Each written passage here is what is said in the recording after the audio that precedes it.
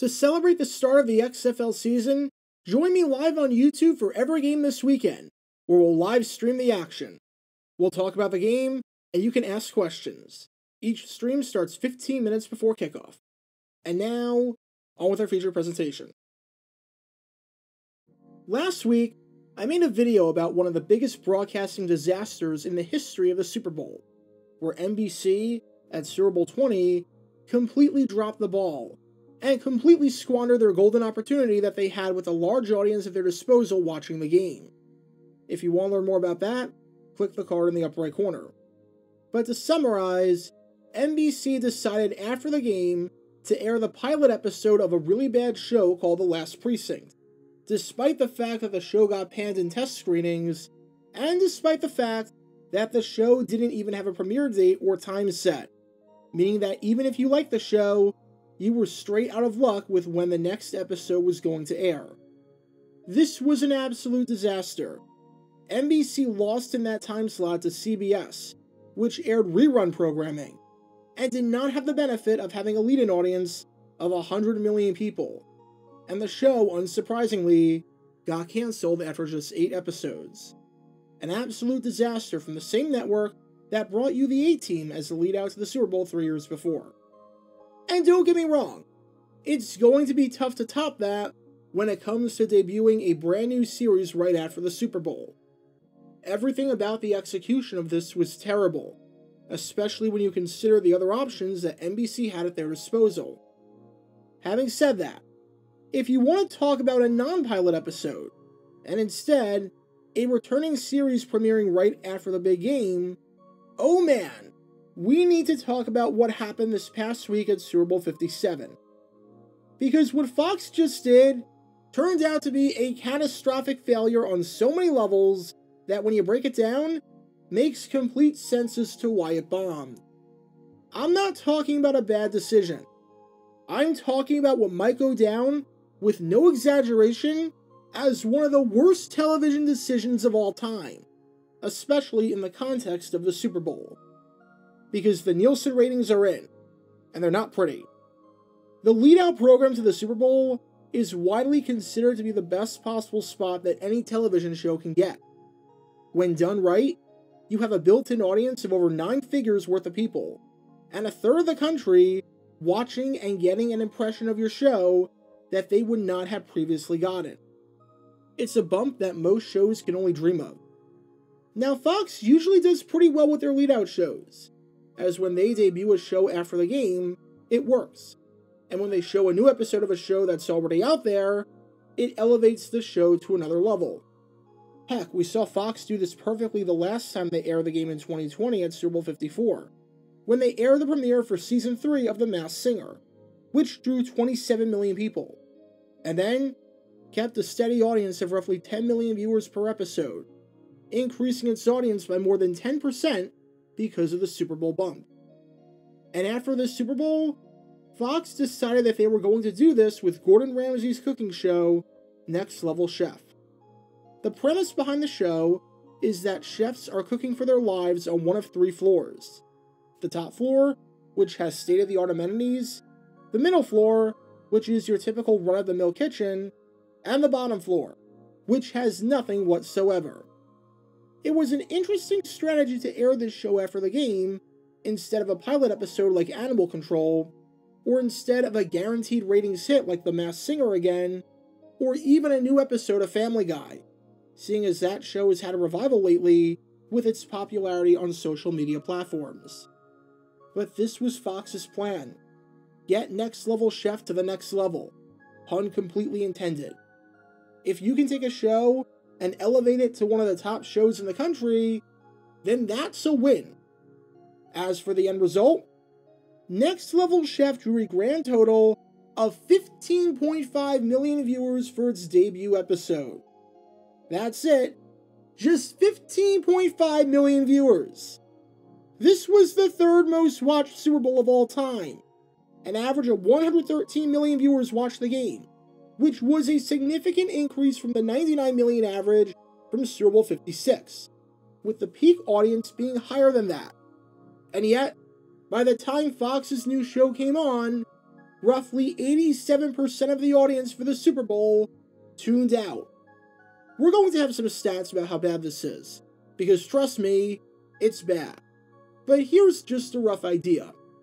Last year, NBC's lead-out program, which was live coverage of the 2022 Winter Olympics, drew 24 million viewers after the game, and retained about 24% of its audience. This year's show retained 13%.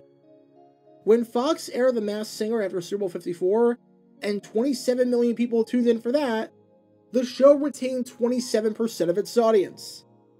To retain just 13% of your audience? That is laughably bad. For some perspective, the 15.5 million viewers is roughly the same number that Brooklyn Nine-Nine got after Super Bowl 48. And that was the second program, as they aired an episode of New Girl before that. It's the least watched lead-out program since NBC had Super Bowl IX back in 1975. And not only was that with a game audience of 56 million people, so half of what Super Bowl 57 got, but NBC aired the news. The last time a lead-out program was this poorly received viewership-wise was the freaking nightly news.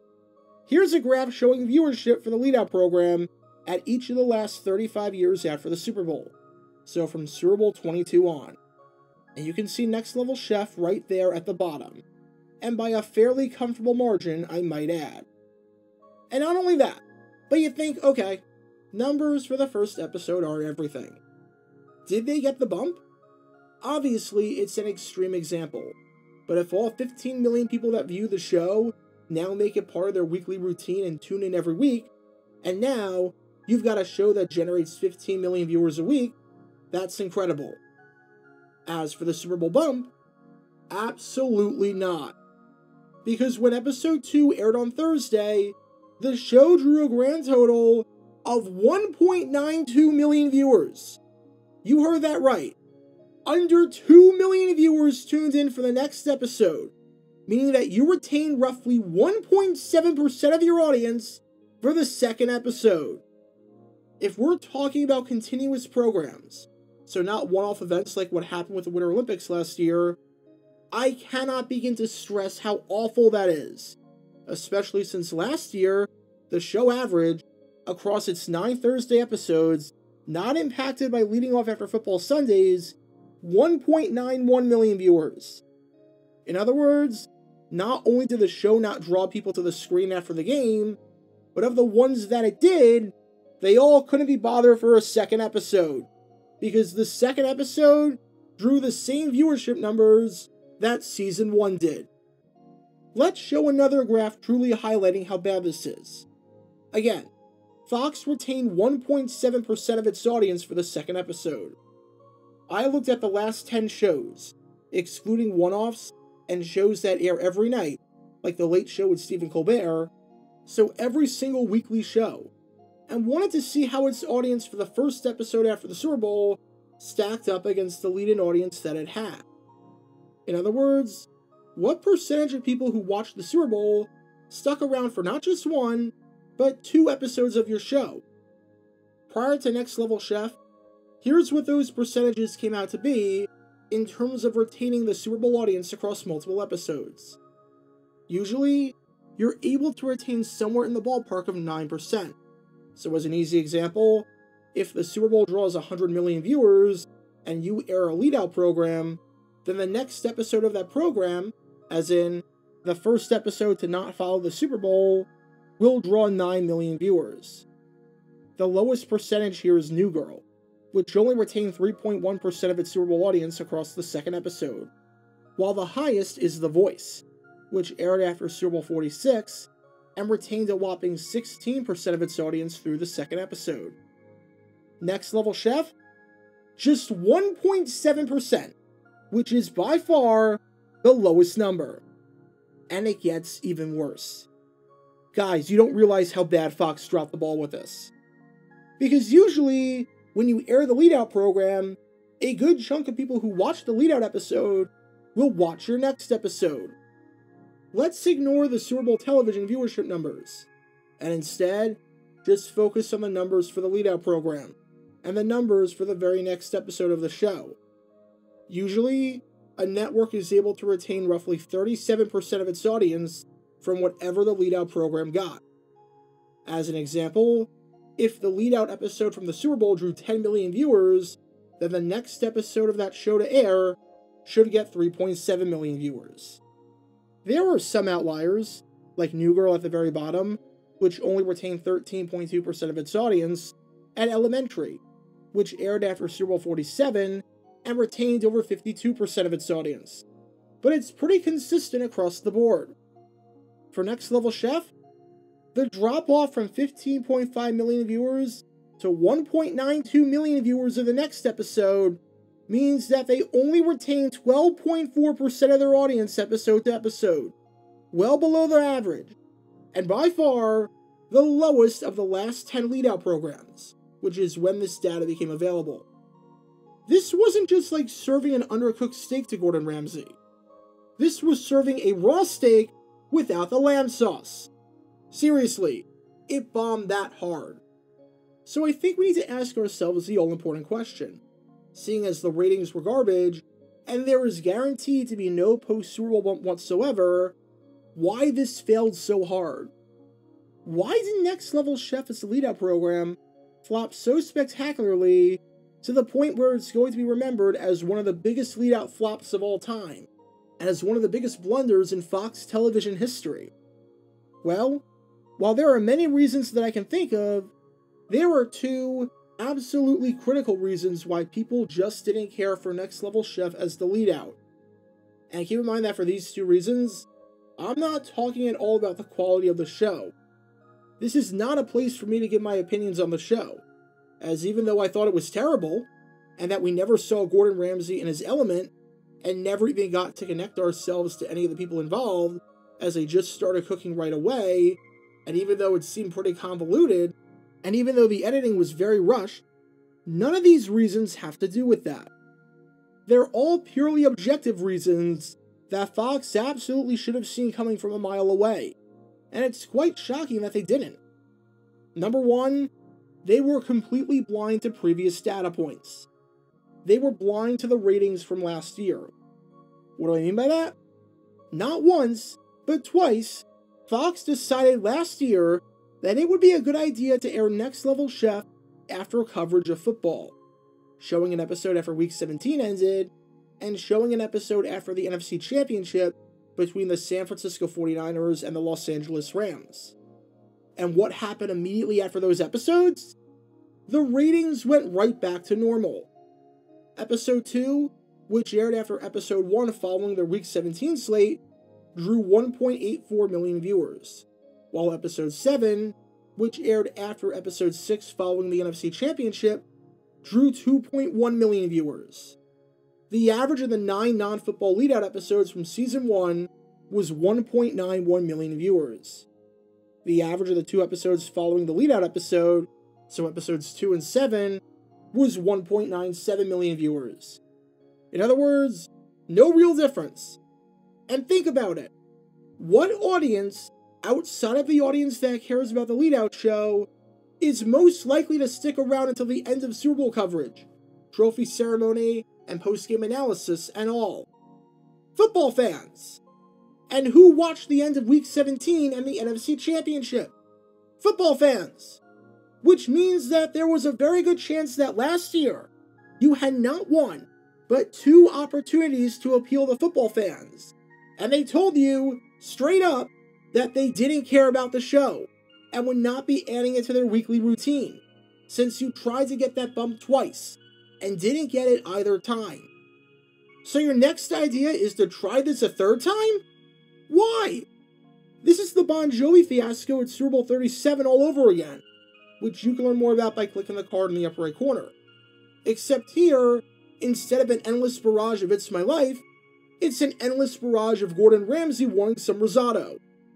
If the data is telling you one thing, and that one thing is very clear, and it's also clear that it's not a fluke, seeing as you tried it twice, then why would you do the exact same thing?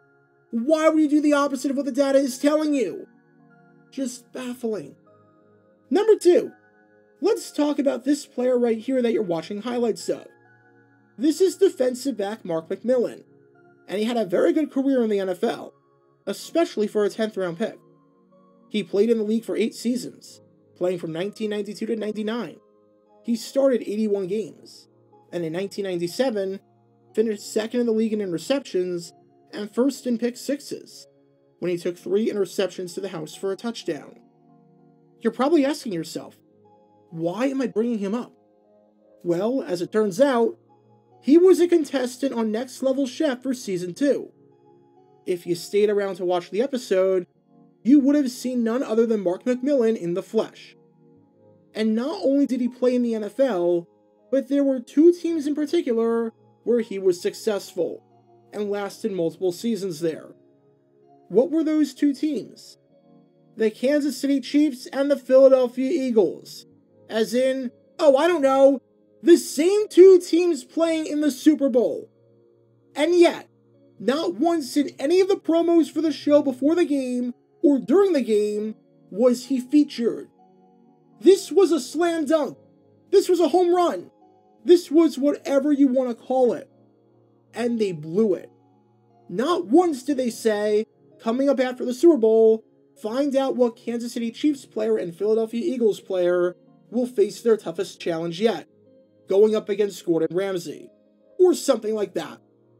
I'm sure there's at least a few people who might not have been interested initially, but heard that news and thought to themselves, well, I want to see this former player and see who it is, or would watch and root for them because of that prior team affiliation. And yet, it was never mentioned. This was incredibly lazy promotional work and incredibly lazy advertising, centering some of the promos not necessarily around McMillan, but a mystery Chiefs and Eagles player could have brought in some of the football fans. But they opted not to do that for some bizarre reason. Combine all of that with the fact that they had a countdown clock on their screen throughout the postgame show telling you how many more minutes were left until the show started, meaning that the choice was in your mind of whether you wanted to flip away, and meaning that you couldn't accidentally stumble upon it. And there was so much wrong with this that I don't even know where to begin. Fox dropped the ball big time. Fox is going to have some serious reevaluating to do the next time they get the Super Bowl. I'll put it that way. Because when it came to airing the lead-out program after this one, Next Level Chef was a next level flop.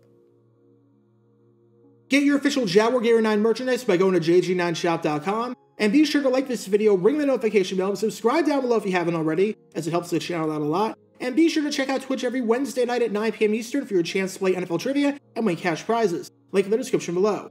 If you want to see videos like this condensed down to 60 seconds, then follow me on TikTok at Jaguar Gator 9.